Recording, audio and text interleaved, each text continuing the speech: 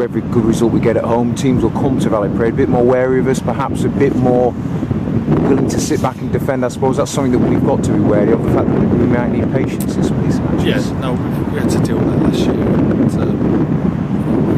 we're well equipped to do that. And, got players in the team make those decisions on the ball. There's times you've got to link the play, get a few passes in. You can't go for the jugular all the time if teams are putting 10 men behind the ball. But equally, when I saw Shrewsbury play Bristol City, they went to win that game, and they were quite a positive team. They can tell by watching them play, they do work hard on the structure and the shape of the team. So it might take a bit of patience, like you say, but they are a positive team themselves. Just talking about opponents, Shrewsbury, obviously you went to see them recently. I know you've probably watched a good few games of there as well in the build-up to this match this weekend. Obviously they've got a very experienced manager in Graham Turner. They do have some good players. It should on paper be another challenging game. Yeah, I think it'll be a good game to watch. I think Shrewsbury, similar to when we played them in our division a couple of seasons ago, the team kind of reflects the manager. They played good football.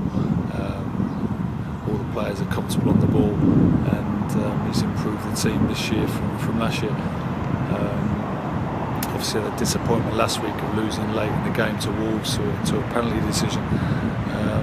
But as much as we always look at the opposition, and we do, which is important, the majority of our training is geared to how we're going to play, and hoping that our key players will cause Shrewsbury defenders problems. And I believe if we're at our best, we've got players who are very difficult to cope with. Looking at the last home game, Colchester, and obviously ideally we'd have preferred to have won that match, but in some way did that hold us in good stead, the fact that obviously we've had our first real blip of our home form, but we've come through it and we've showed that there were going to be times that we'll have to dig in at home. Yeah, I think it was. I think in any game you take lessons with you, which you carry with you for the season. And I thought we started as well as we started at any game at home against Colchester. We got the goal, and I just felt we rested on our laurels slightly. And we'll be reminding the lads before we go into this game that we've got to have a ruthless approach from the first minute to the last to get those valuable 3 points. Obviously, we asked for a response from the lads at half time. They've been 2-1 down, and they gave it in a terrific fashion, and probably should have won the game.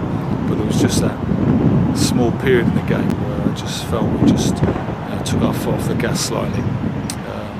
But it's a good indication of how far we've come, and we've raised the bar a lot.